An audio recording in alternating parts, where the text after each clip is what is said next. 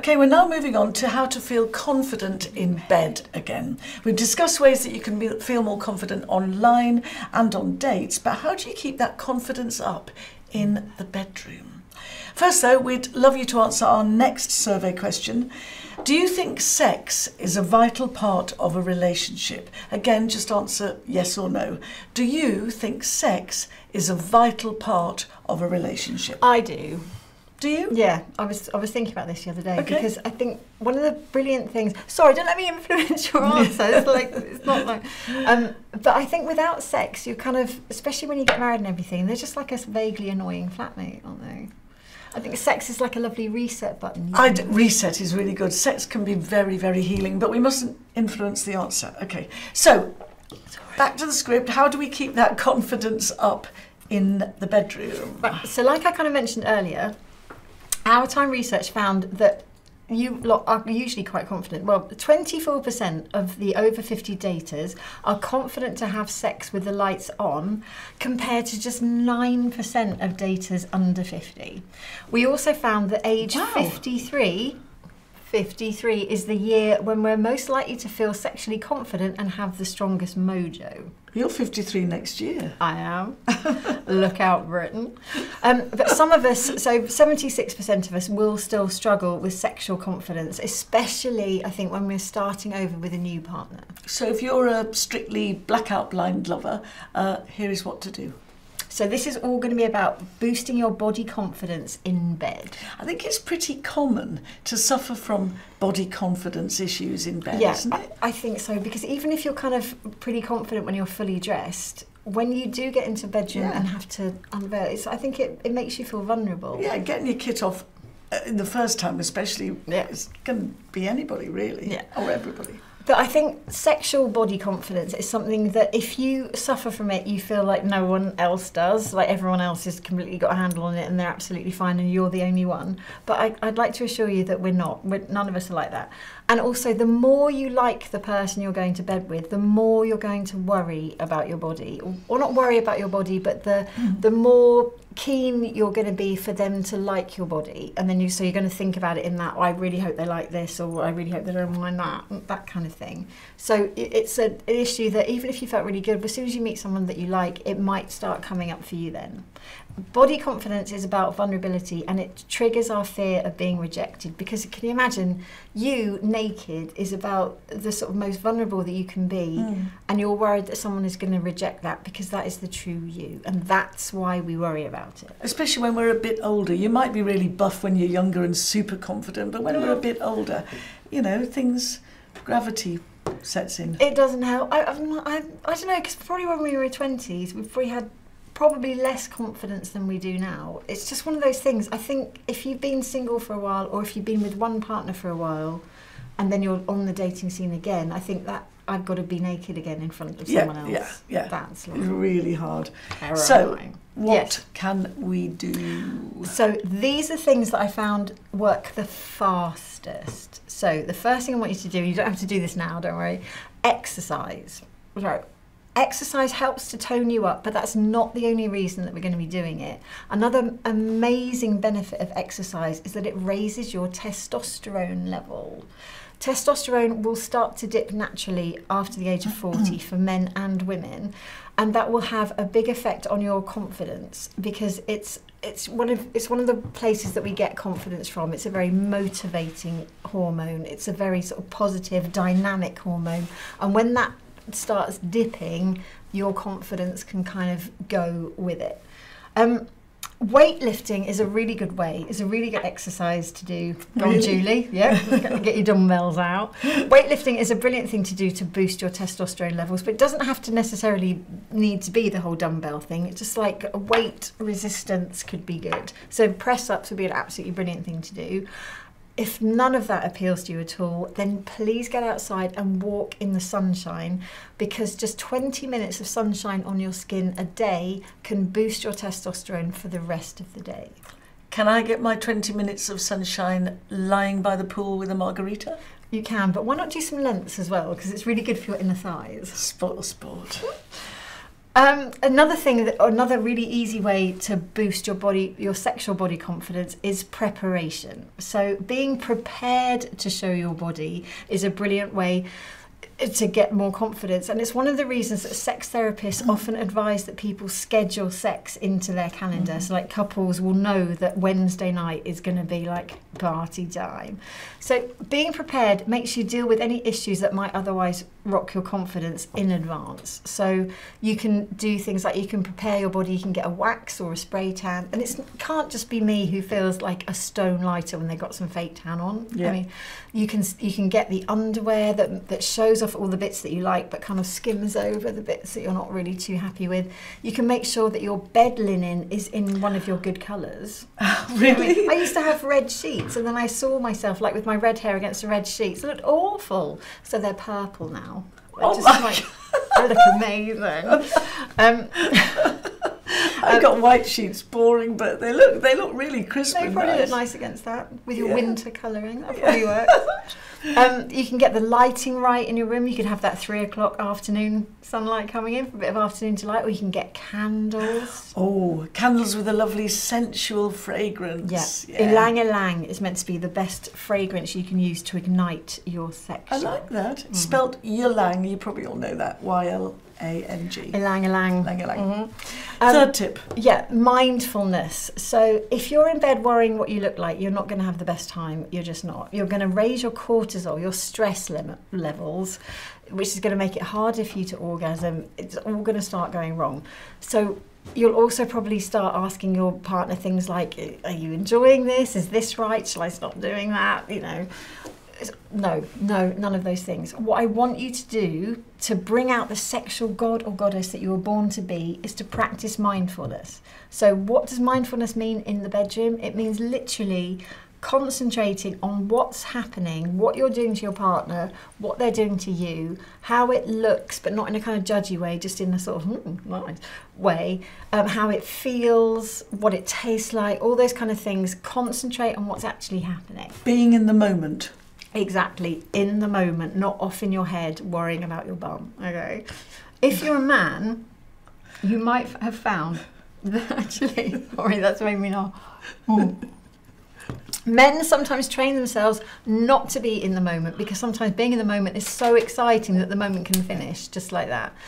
If you're someone that you think might be susceptible to that, then please don't skip this step. Instead, look at something like one of those delay sprays or a delay cream that can slightly numb the action for you, so the sensations won't be overwhelming and you can still use the mindfulness to actually enjoy what's happening, every moment of what's happening between you, to stop you worrying. Good point. Problems in bed, because that's kind of a problem. What, you know, they can actually seriously affect somebody's confidence. They can.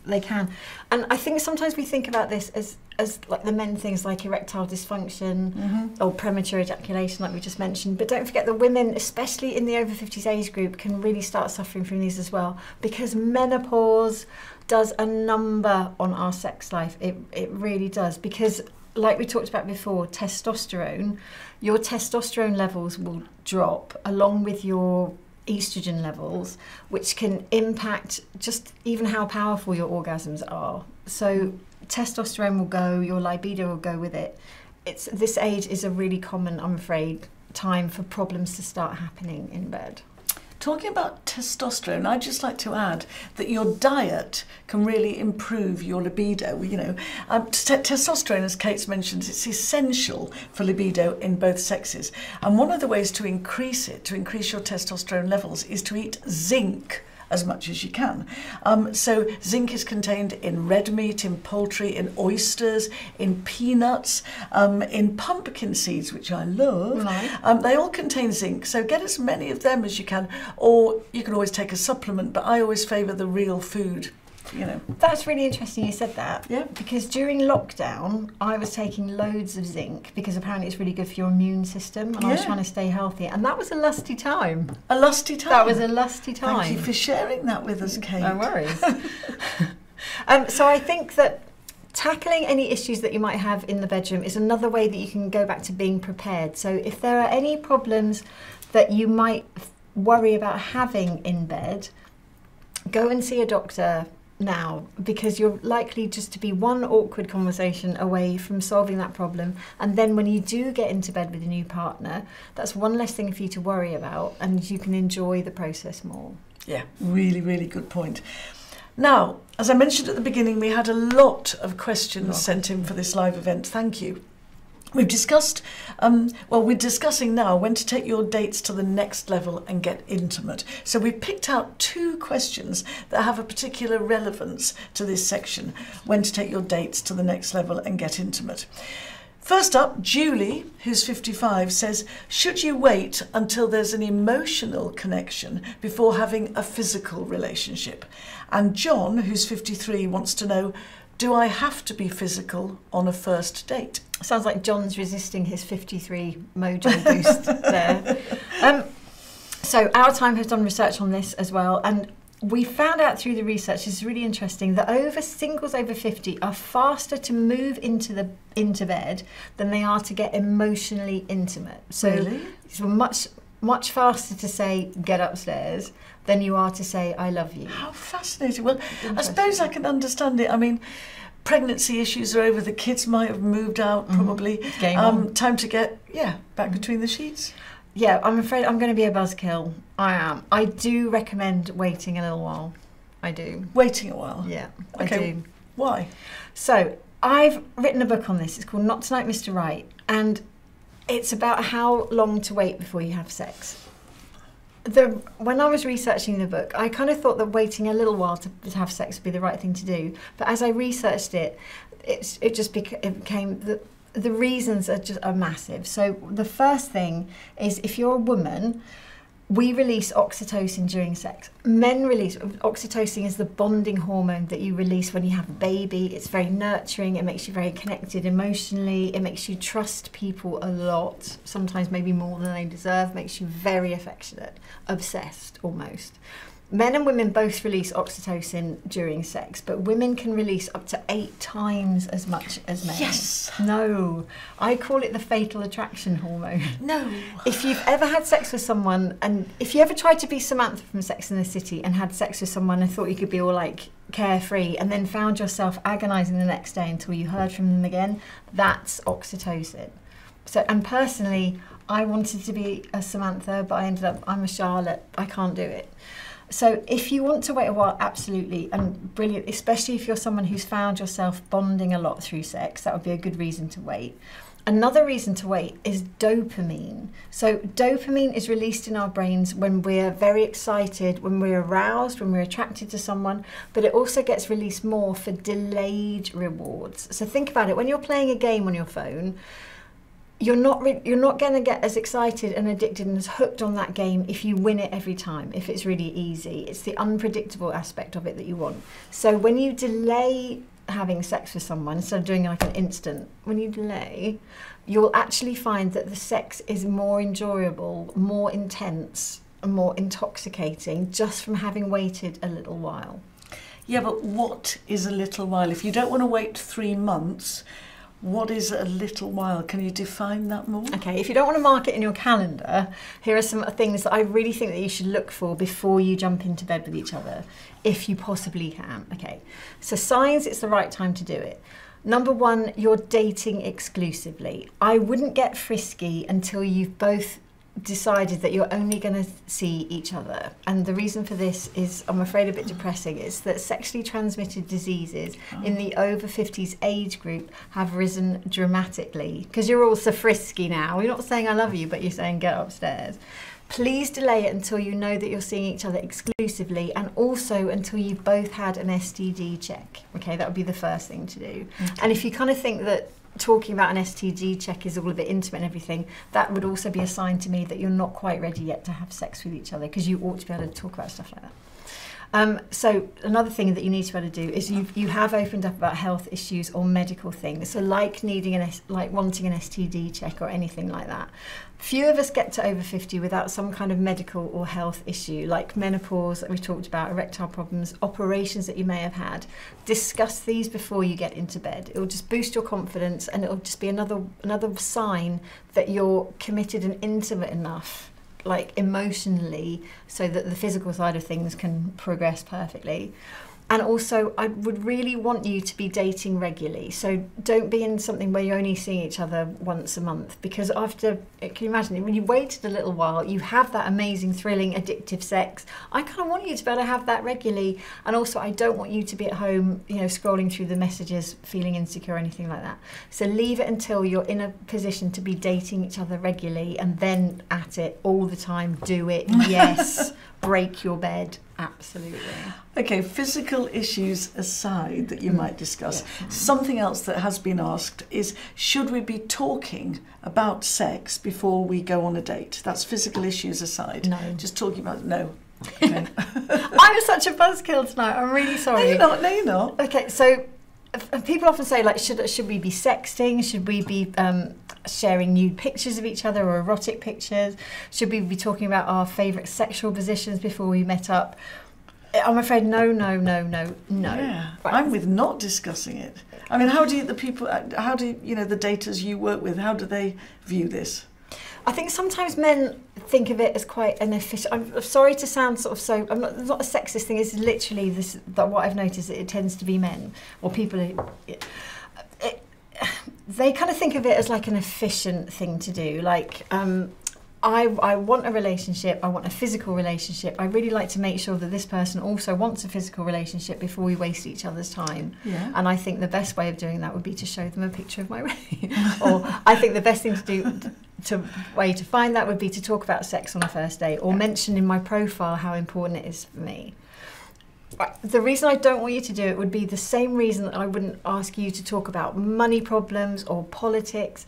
Anything you talk about before you've met, or anything you talk about on a first date, will have such importance. It will assume such importance because you don't know enough about each other for that to be just another part of your personality.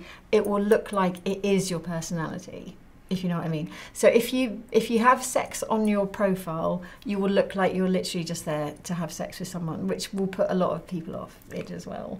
Or if you talk about sex on a first date, it really looks like you're not interested in the person as a person. It's literally just you just want to have sex with them. It would be the same if you talked about golf, or if your profile talked about drinking all the time. Exactly. You know, if I'm desperate to go to the pub with somebody, it looks like that's you just want a drinking buddy. But is it safe? I think, you know, if you're online dating, it is going back to the point about, you know, should we talk about it? Is it safe to assume that if you're online dating, you do want a physical relationship? Yeah, I think you can safely assume so. If you're someone who wants to really make sure that you're entering into a relationship that's going to be a physical relationship, I would say you can safely assume that. When someone's doing online dating, you can safely assume that they want to enter in a physical relationship with you. And then how far you take that relationship, the physical side of things, or what kind of things you get up to, that's a lovely thing to explore a bit later on when you know so much more about each other that sex becomes about you and them doing it, not just you doing it, but it becomes special because it's you and because it's them, and that's when it will be like magical, mind-blowing. Okay, but can you like test the water, sort of like you know, can you like reach out and sort of touch somebody and things just to sort of... Yeah, I'm really glad you asked that, because I know I'm like coming over like Sister Kate from the convent. Absolutely. I'm not saying that you'd never do anything. I wouldn't talk about sex. I wouldn't exchange the nude pictures. And I wouldn't put sex in my profile. But please do get physical on a first date in ways that can sort of see how attracted you are to each other without crossing any lines. So holding hands, absolutely brilliant thing to do on a first date. Having your arms around each other would be a lovely thing to do. Or linking arms. Yeah, absolutely perfect. Anything that you can do to bring you in like proximity with each other so you can get your chemicals going and see how attracted you are, absolutely brilliant.